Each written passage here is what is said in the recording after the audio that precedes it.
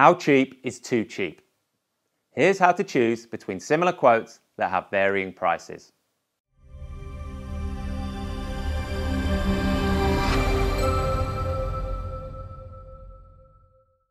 My name's Finn Peacock, and I'm the founder of Solar Quotes.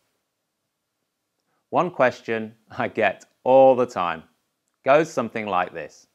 Hi Finn, I've received all 3 quotes from the guys you referred, but I've also found this 4th company myself.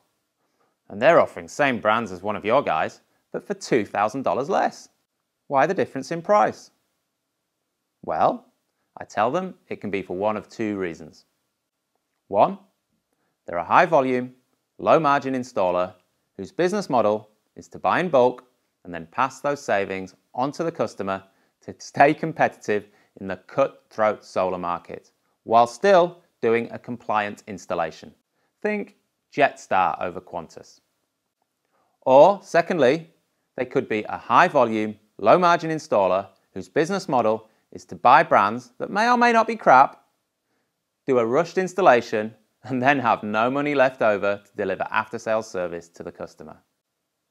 So, the customer gets a cheap system, but who knows how long it's going to last. At this point, I'll say that over the last 11 years, I've gotten to know the Aussie solar industry pretty damn well, and I know the margins involved in running a sustainable solar installation business.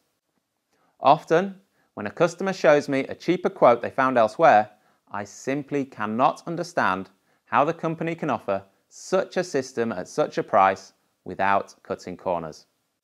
To people considering those cheap quotes, I beg you, do some research online, search the company's reputation in Google, see what reviews you can find, and also search for them in the Whirlpool forums.